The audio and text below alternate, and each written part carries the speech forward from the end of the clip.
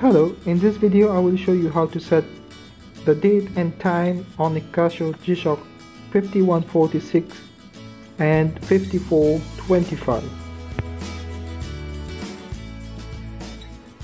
First, put the watch in the timekeeping mode by clicking several times on the mode button until you see the digital time and the day of the week in the top screen. Step number 2, hold the adjust button for a few seconds until you see the current city flashing on the top screen. Use the two buttons on the right side of the watch, the forward and reverse buttons, to choose your current city.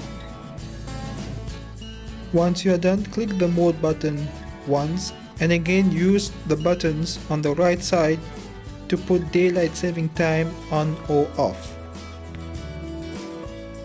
Click mode and now choose either the 12-hour or 24-hour military time. Click mode and now reset the seconds to 0. Click mode again, now you can set the hour.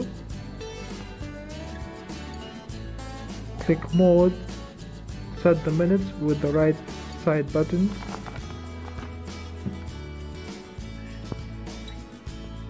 Click mode, now you can select the year.